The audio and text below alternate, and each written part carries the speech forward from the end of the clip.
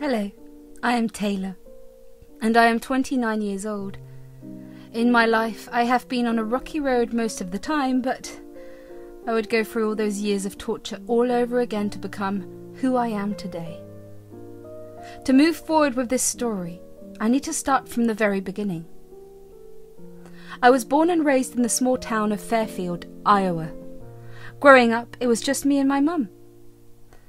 My dad struggled with alcoholism. From what my mum tells me, he lacked stability as an adult.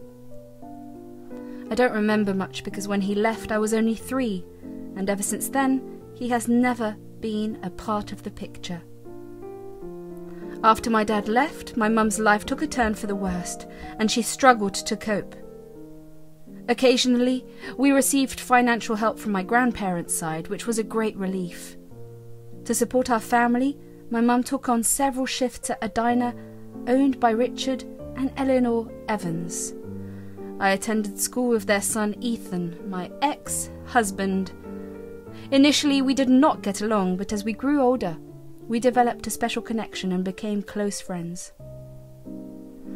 We started dating when I was 16. Eleanor never seemed to approve of our relationship and started to keep her distance from my mother. The Evans family was not very wealthy either. Although the diner was decent, it didn't perform exceptionally well.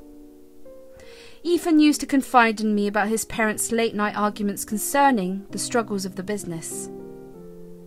Everything went downhill in the summer of 2016. During that time I was working at a bookstore, and even though it would take a while, I was determined to save up for college. I knew that coming from a small town did not limit my dreams. In fact, I had always wanted to make it big in life. My mum had an accident.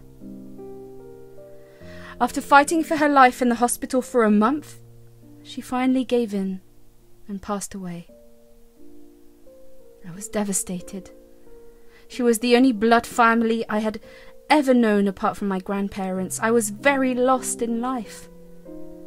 Ethan became my pillar of support and pulled me out of the darkness I was in.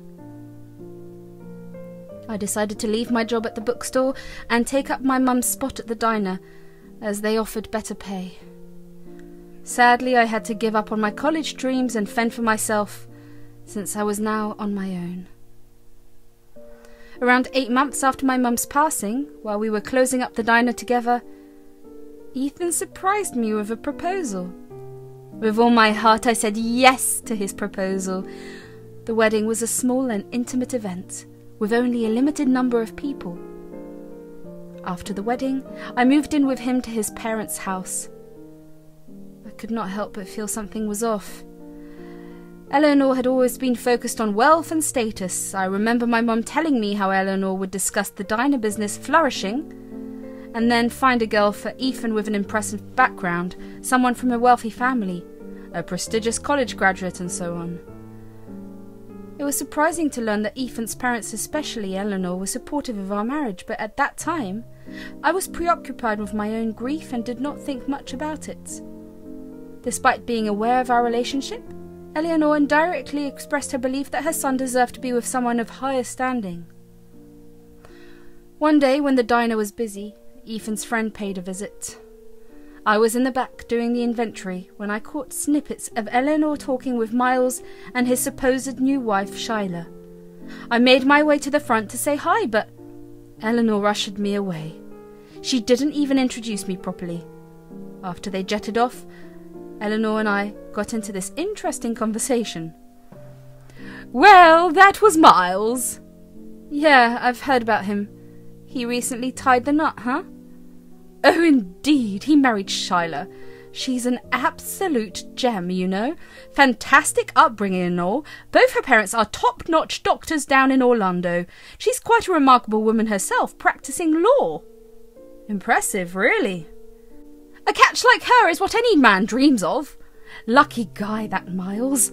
I wish my Ethan had that kind of luck, you know." "What do you mean?" "Well, you know how it is, but sometimes I just wish he would have found someone who's, well, more put together, like Shyla. It's funny how Ethan and Miles grew up together, liking the same things and Look at their wives now. Quite a contrast, huh? You know, Eleanor, it's not always about what society thinks. Ethan and I have a history together and our love runs deep. Sweetie, love is just a word sometimes. You're young and I get that you're in love, but my love for Ethan is unconditional and I believe that's the most precious thing in life. If you're claiming you love him so much, don't you think you deserve someone even better? I mean, when I look at you with your mum gone and your dad disappearing, who knows when, if it weren't for Ethan, could you even take care of yourself? What do you have to offer? I know these words sting, but they're kind of true, don't you think? Eleanor's words hit me hard and I was hurt. I tried to move past it, thinking maybe she needed time to accept me. Her comments really got to me and I was angry, but deep inside I couldn't help but wonder if there was a grain of truth in what she said. I was pretty insecure back then, which probably made her words cut even deeper. As for me and Ethan, things weren't as great as they used to be. I started questioning if he regretted marrying me. There was this growing distance between us and I blamed it on the challenges we faced with our dinner at first, but there was definitely a shift in our connection. It'd been over a year and a half since we got married, and during this time, Eleanor occasionally made hurtful remarks about my background. Despite those comments, I tried my best to keep my cool and work on strengthening my relationship with Ethan. However, over time, I noticed a change in Eleanor's behaviour. Her comments went beyond the occasional snide remark, and it was becoming clear that something was off. She was acting unpredictably. Then one evening at the dinner table, something unexpected happened. That particular moment ended up altering the course of my life in ways I could never imagine. How was your day, dear? It was all right. Actually, I've been wanting to announce something. Mum and Dad, I've been thinking about this for quite some time now. I think I'm going to invest some of my money in Taylor's education. It's always been her dream to go to college, and the diner's not doing well either anyway, so... The whole dining room went dead quiet when Ethan dropped that unexpected bomb. I was stunned. He hadn't even talked to me about it beforehand. You could feel the tension thick enough to cut with a knife, and even Eleanor looked shaken. I mean, it's a sweet move and all, but maybe a little heads up before dinner would have been nice. What? Jesus Christ, Ethan! Mum, please don't overreact. Richard, why are you not saying anything? You cannot be seriously considering this. Let us hear Ethan out, dear. Ethan and I have not discussed this. Ethan, I think it might be a good call if we chat about this one-on-one first. No, you stop! You do not get to have a say in this. We took your mother in at the diner out of pity.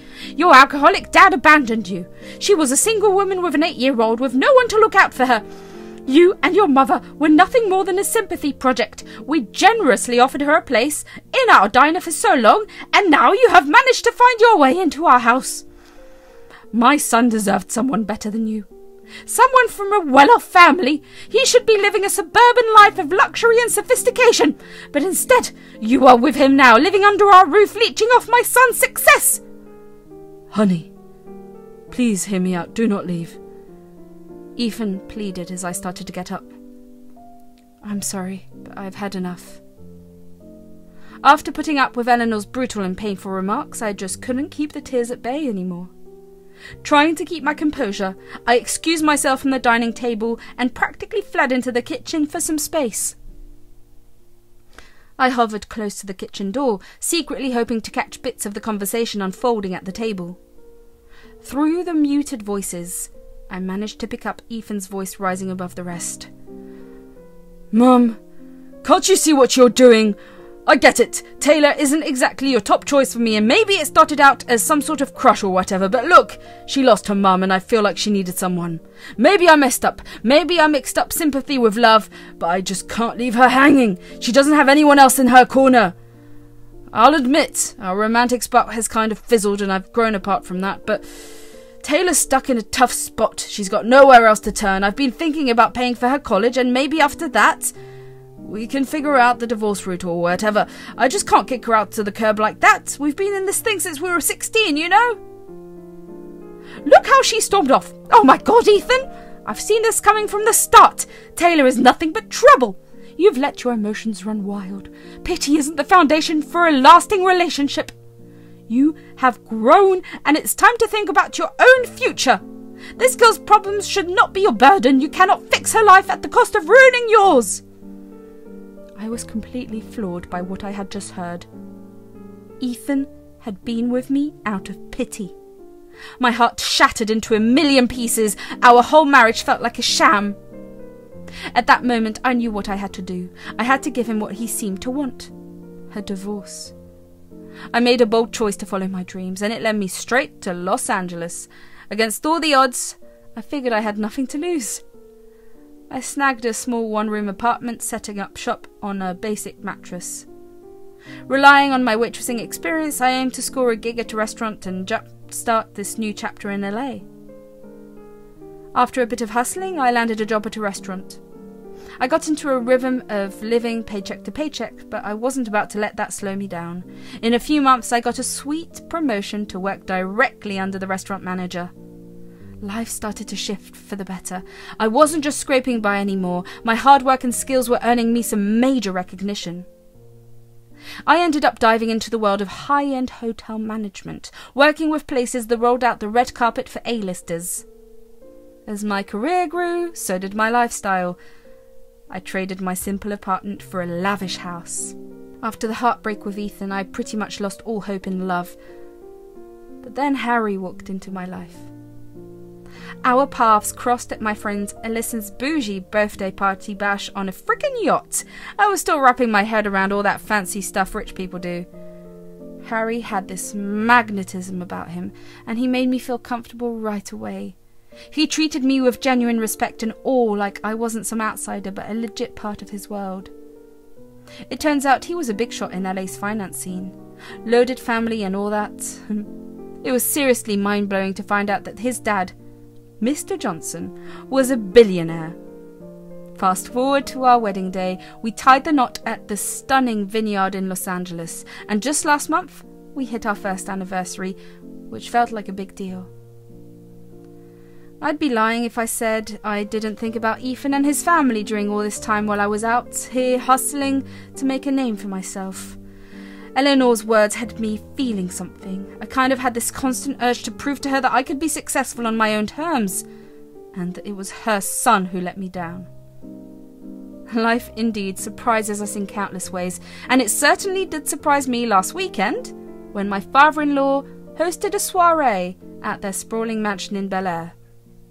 While I was mingling, my gaze got locked onto someone across the room, and my heart basically went into overdrive. There, serving food, stood an elderly woman who bore a striking resemblance to Eleanor. My mind struggled to understand the possibility of her coming here. Excusing myself from the company, I made my way to the lady, and yes, it was her. "Hey, Eleanor." "Hey, stranger, it has been long." "It has. What are you doing here?" "I am doing the whole catering thing here, can you believe it? Rubbing shoulders with all these high-profile folks." "Well, congrats on that, Eleanor." "Thanks, but honestly, you've got a part in this. We might not have come this far if we were still dealing with some holdbacks." "Pretty bold statement. I've always wanted what's best for the family." "Sure thing." We shut down the old diner and leaped into the catering world. Even came up with the idea, and surprise, surprise, it's turning out to be a pretty profitable deal. Now we're crisscrossing the state, catering to all sorts of events and fancy clients. We were in Glendale a few nights ago when Mr. Johnson asked us to cater for his party. You know, I never wished any ill will towards you, so I genuinely hope you're doing well. How's Ethan? Better than he used to be. Oh, and here's the kicker. Ethan has even moved on with his love life and snagged himself a new girlfriend. Usually he accompanies me on these trips, but this time he's off to Hawaii with her. She's a real delight to have around. Gorgeous, like a living doll. She just seems perfect for my kid. Good for him, Eleanor. By the way, what are you doing here? Who called you here? I'm sorry, but you are too poor to be here. You have not changed at all, have you? For Forget about me. Look at you, silly. Still trying to get your way around the rich. Old habits die hard, sweetheart. You will always be that girl from Fairfield, the one with nothing to offer. I'm here because I belong here, just like anyone else. No one called me. I came here with Harry, my husband, and also Mr. Johnson's son. Eleanor's face displayed a look of shock, but she played it cool and mean like always. Don't think he will stick around forever. People like you never stay for long. Eventually he will see that he deserves someone better, someone from his world. Harry is just naive. You have no idea how far I have come. I have a name in the hotel industry now, and never mind. You know that your wealth does not define you, just as my past does not define me. I've worked hard to build a life for myself, and I'm proud of where I stand today. Well, aren't you full of yourself? You may have managed to climb the ladder, but you will never truly fit in with people like us. You will always be an outsider. You know, I used to think that way too. But I have learned that truly belonging does not come from material possessions or social status. You've certainly grown bold, haven't you? Well, we will see how long that lasts. I have seen it all before. It is good that Ethan got rid of you. If you want to delude yourself, go ahead, but do not expect me to change my mind about you. I was all set to deal with Eleanor and show her I meant business, but suddenly, ping, the sound of a spoon hitting a glass stole the spotlight. Ladies and gentlemen, if I may have your attention, please. Tonight I stand before you with a lot of pride and joy in my heart. It is a momentous occasion as I pass on the torch of responsibility to the next generation. My son, Harry. I gave Harry a quick look and our eyes connected for a second. I smiled at him like an "I'm proud of you" smile. His dad just handed him a whole business, making it his day to remember. It was his special day, and I was seriously determined to not let anyone from my past mess with the great thing I had going on at the moment. Taylor, my dear daughter-in-law, you have shown us the true meaning of strength and resilience. From the very moment I met Taylor, I was captivated by her tenacity, dedication, and unwavering commitment to her dreams. Her journey from a small town to the chaotic city of Los Angeles has impressed me. She is a remarkable young woman who has not only touched my son's heart, but also brought a lot of joy into our lives. Tonight, we celebrate not just the passing of the torch to my son Harry, but also the recognition of Taylor's extraordinary talent and potential. It is with absolute delight that I announce that Taylor will be taking charge alongside Harry as a key leader in our business. It was totally my I made it moment. To have Mr. Johnson, the big shot behind this business, acknowledge me and hand over this huge responsibility. I can't even put into words how much that means. And with everyone clapping and cheering, Harry made his way to me, just leaned in and gave me this sweet little peck on the cheek. You deserve this as much as I do. I love you, baby. Cheers to us. I love you too. In the middle of all the hype, I totally didn't forget that conversation I was having with Eleanor earlier. And now, with this huge announcement, I was low-key itching to see her reaction and maybe just drop it in on her. So, I scanned around and there was Eleanor right in sight. Hey, I just swung by to soak up this moment. You know, the one where I get to show you how off the mark you were about me? Oh, the golden days of your doubt. Remember when you thought I'd crash and burn in this world like a hot minute ago? I had valid concerns, okay? I mean, how could he... No, he got it all wrong! Well, those worries just got upgraded to my achievements. Co-running this business with Harry, living the life I've always wanted. I didn't level up for your approval, but I can't deny that it's pretty satisfying watching you squirm.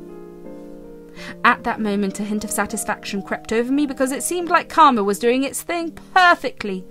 With a little smug smile, I looked into her eyes, somewhat looking down upon her, feeling a boost of confidence. Revenge might not be the noblest thing, but seeing Eleanor's jealousy written all over her face was a pretty satisfying win. It's been about a week since the Big Bash, and I'm pretty sure Ethan's back from his vacation by now. Eleanor must have filled him in on the whole deal too. The feeling of proving himself to those who once doubted me, I cannot even put it into words. It's like a reminder that you never know what someone's really made of, and that even the biggest skeptics can be proven wrong. With Harry right there beside me, we are juggling not just one but two businesses. For the Evans, a lesson learnt. And for me, well, let's just say I'm living life to the fullest. Rich in every sense of the word.